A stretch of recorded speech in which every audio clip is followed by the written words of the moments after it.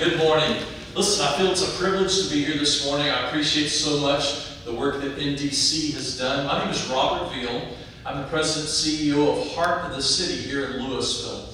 Our family has been in Lewisville since the 1950s, myself since the 1960s, and so I'm very familiar with what all has happened in our community, but I'm also very proud to be part of a community that looks forward and sees the need and is not afraid to address it. Now, what we've been talking about here today are a lot of things related to housing, and agreed, there is a great need in our community for affordable housing, for the right type of housing that's needed, but there's also a bigger need, and I think we identified that toward the end of the program. It's a sociological need, and it's a need that basically housing is a byproduct of the sociological challenge that's there, where people aren't to the point of being able to provide financially for their families. In fact, the organization I work with, the majority of people we're serving currently are from Venezuela. They come, they're educated, they're ready to work, but they're just not able to do that yet.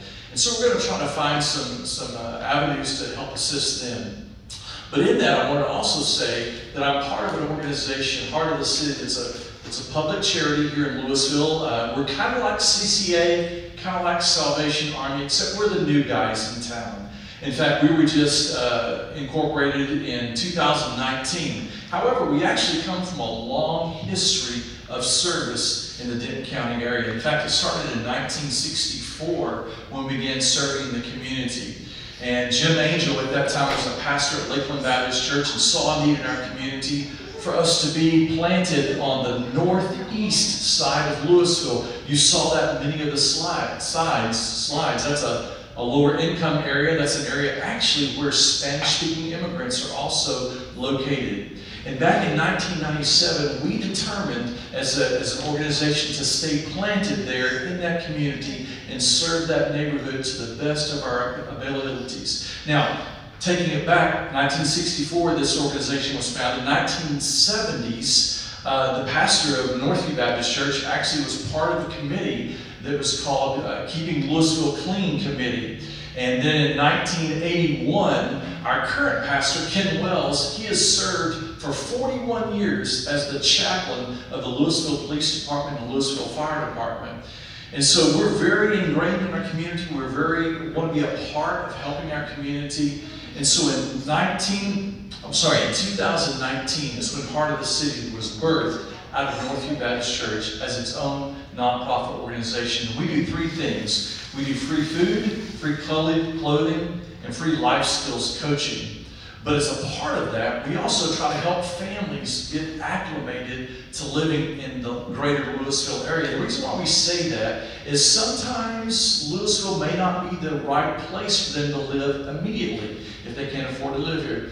In the same way, I know I could not move into Highland Park, Dallas. I had to make a change sociologically to be able to live. And so we're helping these families do that. And one way we do that is through a program we call Thrive Counseling.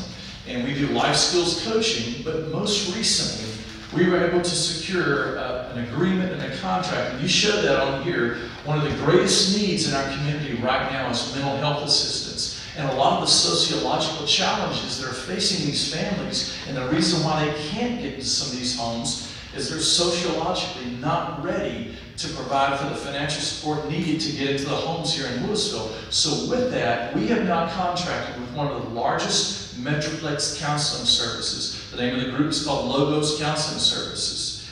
And we're able to actually provide some scholarship funds to help families go through about 8 sessions of these counseling programs to get them traversed and moving them from surviving to thriving and being able to thrive in our community and being able to afford some of the houses we've been talking about.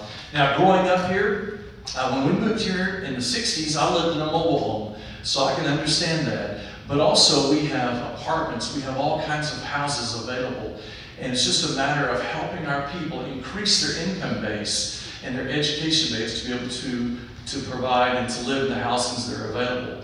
And so I want to offer Heart of the City to you as a community. I want to offer our services to you guys as you move forward and look into Lewisville for 2025 to let you know that we're committed. Heart of the City is committed to Lewisville, has been since 1964, and we're here to partner with you. And anything we can do to help, we'd be glad to do that. Again, that need came straight from the city of Lewisville. One of the greatest problems was mental health awareness. Heart of the City has addressed this by this new organization we brought on board, and we'll be glad to help you guys in any way we can. Thank you. Thank you. Any other questions or comments? And have we got anything online right now? Would anyone like to tackle any of these questions right here? I think, sir, you addressed the issue related to prioritizing and certainly mental health being one of those things that the city should prioritize. Any comments especially related to priorities, whether it's just funding overall or certain areas of the city? I think you mentioned Northeast Lewisville. Certainly, you can see that in a lot of the maps that may be an area where the city should focus some of its resources. All right, well, I don't want to keep people here longer. We really have appreciated all of your attention today, and certainly if you have any questions afterwards. The last thing I wanted to just talk about briefly, as I mentioned, we have the community needs assessment, and you can go to the City of Lewisville website, search for 5-year community development plan, and you'll be able to find the link to the survey as well as our website that is going to have additional resources. It'll have a copy of this presentation. I just realized that my numbering is a little bit off on that. We'll change that before we post it on the website. We have a public hearing tonight with the City Council just to open up the formal community feedback process related to the community development plan as well as the assessment of fair housing, so you're welcome to attend any of those meetings.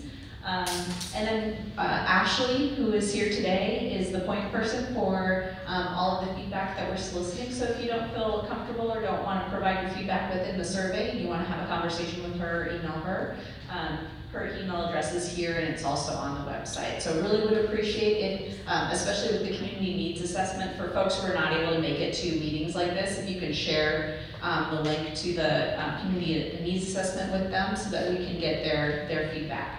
Really appreciate it, and thank you.